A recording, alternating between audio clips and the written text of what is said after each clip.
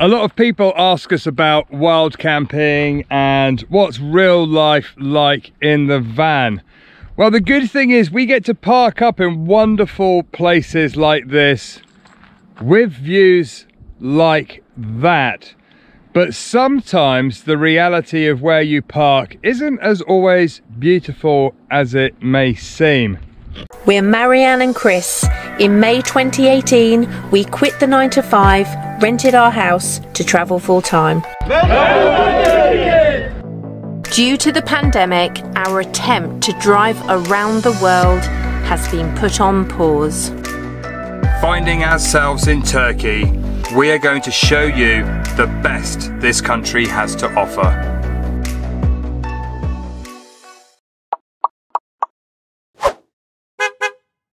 We had a good night's sleep. It was actually quite quiet here, apart from the usual. It was very quiet. You get the odd dog barking because there's a few dogs around, but good night's sleep. One of the things we like to do early in the morning when we have the opportunity is empty the toilet. Yes, living in a van, you have to empty your toilet. And where we are parked next to the park, there is a public toilet. So for just 1 Turkish lira, we can go into the toilet and empty our cassette. And if we can't find a public toilet, then we dip into a campsite. There you go. Or dig an hole. An hole. An hole. Well, the car park's nice and quiet this morning. We have a cassette here that goes in the loo. And for those of you wondering, we tend to only do number 1s in the loo. Number 2s, we tend to go to public toilets or find little cafes and things like that. And we always put it in a black bag, in a discreet bag, so we can carry it. And then let's go to the public loo. So just round the corner, there's a big public toilet. Right, so that's the first chore of the morning done. Yeah. Loo, check. So it's a cloudy day, so we're going to put the solar lanterns on the roof, just up here charging. That's their little home there. Another thing that we do on cloudy days is we put out our Power Oak solar panel, because it just gives an extra boost to the solar. We have 2 solar panels, as you know, on the roof, but this one just gives us that little bit of extra oomph on cloudy days, so the electric lasts longer. And it's wired into the front, so we just plug it into the wire which we've got here. We try when we're in busy car parks not to leave it by the side of Trudy in case somebody drives over it. And on the windscreen is a perfect location. It does actually fit on the inside of the windscreen, but obviously it will get more light outside. And we've got these little magnets that we use for lots of things, and it just stops it sliding off. That's perfect. So we tend to pass the wire through the window so we don't actually get it stuck in the door. And I can't do it one-handed. Yes, I can. Beautiful. That's it. Good morning. There you go. And we've got a little friendly dog. Morning, pups. Yeah. And then we hang the rest of the wire just around the wing mirror so nobody trips over. Another thing we like to do, especially when there's condensation, is give the solar panels a bit of a wipe. And we can't reach all of it, but it all helps. It's all soapy. Why is it all soapy? You got another new friend this morning. It's looking a bit skinny, this one. Yeah, I put lots of food and water out. And look at Daddy. Who's that? Look at Daddy. You're naughty. If you just hop in the van, nobody would know, would they? Nobody would notice. Until you cross a border. We've had a mini disaster in the world of Tread the Globe. Some of you know we had our new logo mounted up here, but it disappeared. We were driving along and all of a sudden there was a loud bang, and we didn't really know what was going on, but when we stopped we realised that something was missing from up there, and it's actually gone down the back. Now we've looked at trying to deconstruct it and everything else, and it was a bit of a drama, and Elsa was like, don't worry, I'm literally coming down near you in the next couple of days, hang fire, I'm coming to rescue you, because he's awesome. So What's happening outside, you ask? So Ursel has driven from Istanbul with a new logo, and he and Chris are working out a plan. So instead of relying on tape to put it up, which we thought might work, he's actually got a slightly thicker perspex that will not fit down the gap. But that secondary safety measure, they're going to drill a little hole in it and actually attach it at the top to stop it falling. We love our new logo, so we're delighted to have it back up. So I've put the kettle on and I'm just making a cup of coffee, and we're all going to sit on the wall and catch up. The boys are hard at work making sure the sign stays up, and our little puppy's come back to say hello, haven't you, puppy? Hey? You come back to say hello.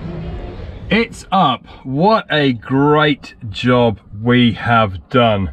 Thank you very much, Ursel. It is looking awesome. You are a legend as always. We've secured it with a screw at the top here, and we've put some super strong double-sided tape. This isn't going anywhere. We love you, Ursel. Woohoo!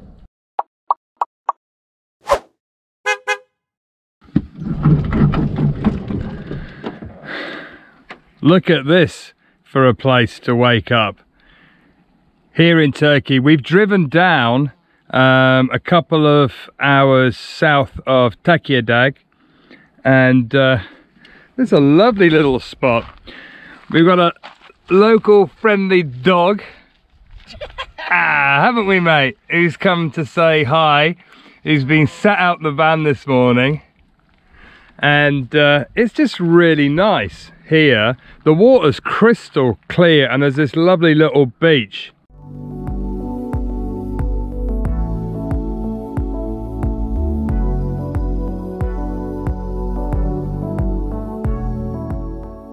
A lot of people ask us about wild camping and what's real life like in the van.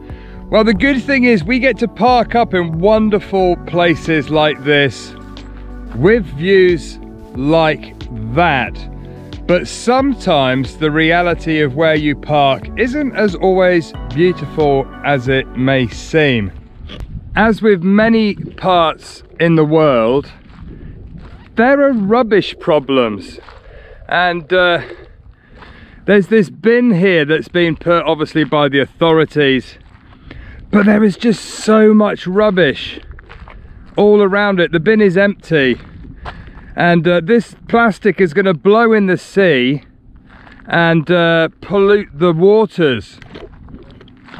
Areas of natural beauty should be kept beautiful.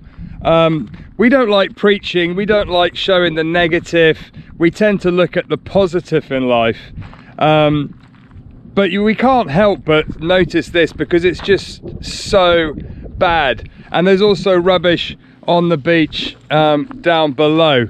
So we're going to do our duty and make it a little bit better.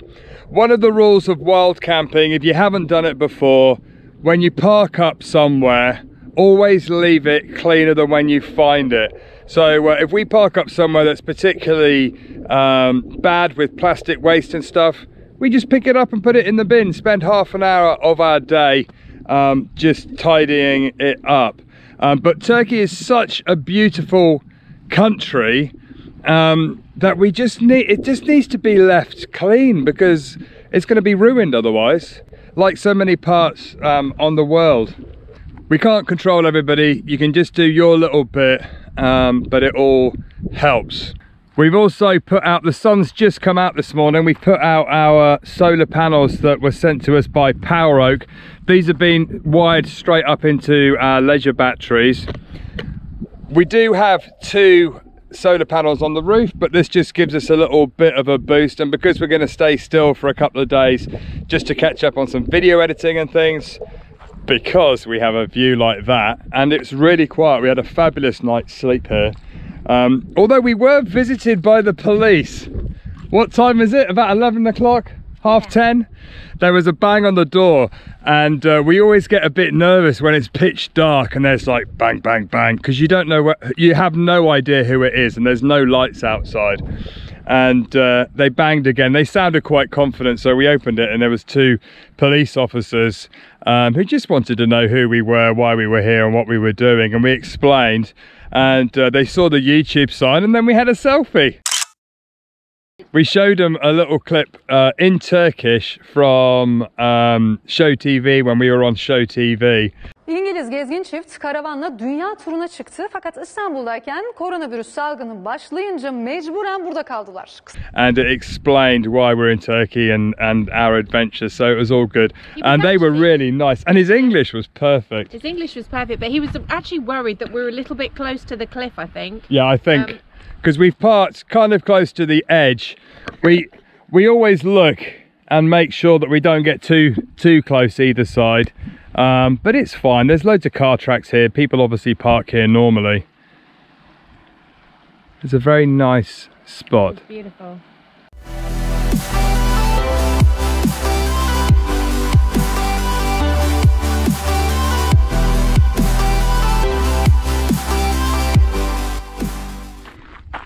Well, we've pretty well run out of space of bags, but this looks a lot better.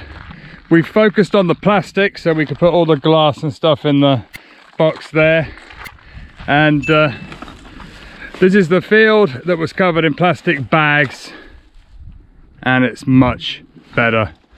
There you go. So we're leaving the area a lot cleaner than when we left it, aren't we, love? We are. Baby wipes and hand wipes have plastic in them too, just in case nobody knew. They don't dissolve, they don't break down. It's literally taken us 20 minutes, half an hour to tidy up this area. It's not a lot of time, and if everybody just did a little bit or didn't put it there in the first place, then your beauty spots would be even more beautiful. So something very exciting has just happened. So after our big beach clean this morning, Ursula phoned the local council, and guess what's just arrived? Woohoo! The river! Oh, that's so cool! Look at that! That's amazing! The river! Look at that! Woohoo! They've come to clear the rubbish! We love them! Teşekkür ederim! Teşekkür ederim!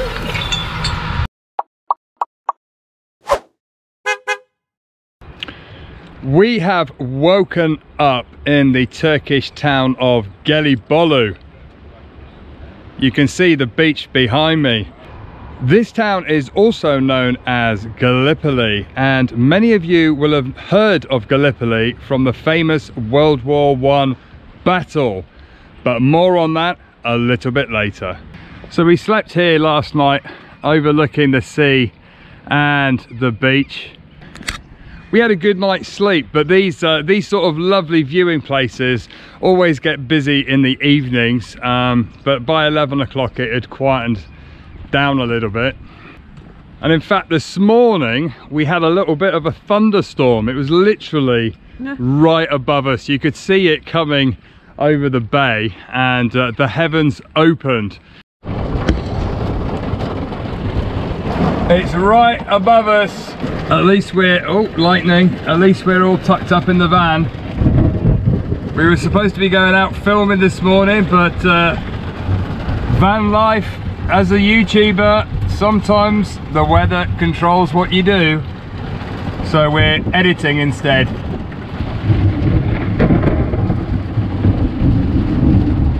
I'm very pleased we didn't go out filming, love. And it's actually one of the first days, I think, we've got our warm tops on. Yeah, it's definitely got a little bit chillier. And in fact, the storm this morning was a bit of a van shaker, wasn't it? It really was. Shake. So next to us is this little park, and we came here last night, and there was a few people sat out having barbecues, but there was this lovely family. They offered us some food. They had a barbecue going and we were like, no, it's fine, thank you very much. And we started walking off and they literally chased us down with a lamb kebab and sort of said, no, you have to have this. So I just can't believe how nice people are. But looking at this park, it's nice. They've got a water tap. You know, if you're in Turkey vanning and you want water, most parks have it. I think it's because people cook barbecues, so they're handling raw meat and food and things. They need to wash their hands, so I think people use that. I think that's what people use it for. So yeah, look at this view. So here in Gelibolu, it sits on the Dardanelles Strait, and this body of water that you can see behind me joins the Marmara Sea, which leads up to Istanbul and then into the Black Sea. Back in the day, Istanbul was known as Constantinople, and it was an important trading route from the west with Russia, mainly because it was the only way that you could get to Russia in the winter and avoid the snow. So the Battle of Gallipoli actually started in this body of water.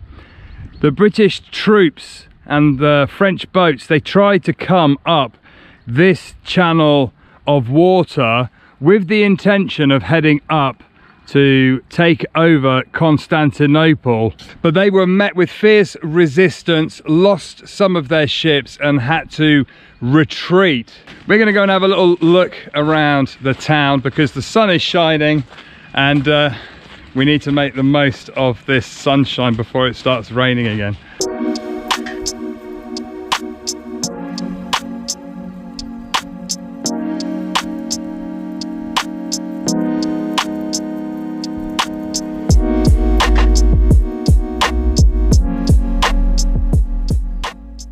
Fish! Lots of lovely fish swimming here. Again, the water is really clear, and just to give you a perspective of where we're walking, Trudy's parked on top there, and the park that we went to is just the other side of the top there. What a wonderful afternoon here in Gelibolu. As we walk around, it's really strange. I didn't really know what to expect, and I said to Chris, I'm more than likely going to get very upset because I don't really like negativity or anything tragic. It just breaks my heart. But I have to say, it's very beautiful here. The gardens are manicured, and obviously not knowing what to expect in coming to a mass grave to where people tragically lost their lives in this terrible, tragic, historical event. But it's beautiful. There are lovely walkways, cycle routes. It's very calm and peaceful here, and you can just see the boats just chugging through, the small fishing boats. And as it's such an important route, you can also see big boats carrying containers.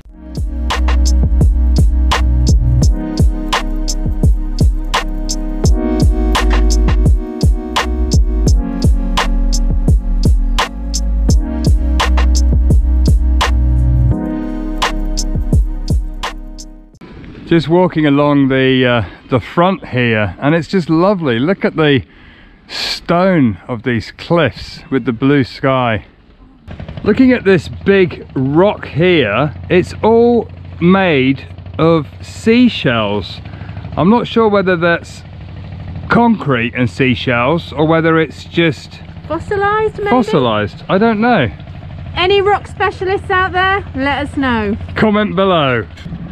You can see the huge tankers coming up and down this stretch of water, because this is, like I said, a very important trading route even today. And for those of you that are feeling brave, they've actually got a diving board up here, although it is far too cold to be diving. What do you reckon, love? I'm just checking out to see how deep it is. It's deeper. Yeah. Oh, it's much deeper. Much deeper there, look. Oh, it looks lovely, doesn't it? On a hot sunny day. Oh, yeah.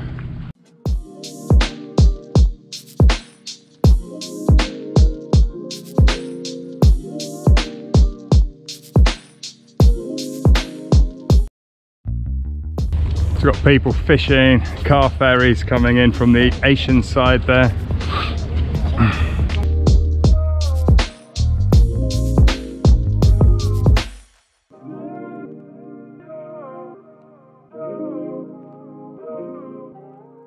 So we've arrived in the main town next to the fishing harbour with all the fishing boats and little restaurants dotted around. It's really pretty down here, all the fishing boats, the sun is shining. That's obviously the ferry terminal, and the fishermen are here sorting their nets out, and they've still got all the flags and things out from National Day, which was yesterday.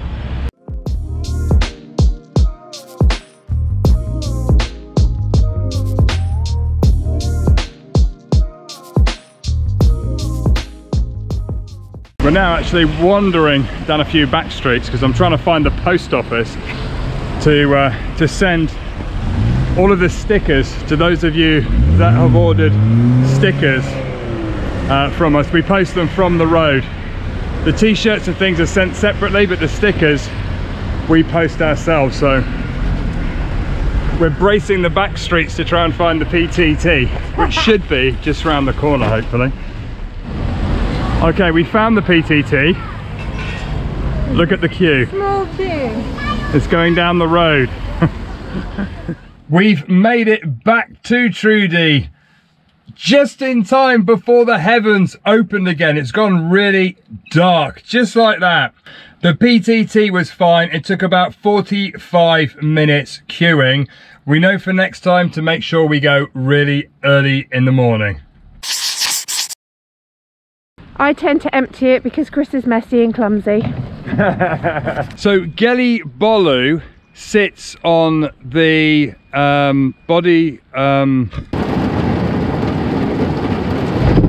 Ooh! Oh my lord! That made the van move! Whoa! This town is also known as Gallipoli, and many of you will have heard of Gallipoli. Gallipoli? Ah, 3, 2, 1. Right, finally, shave time.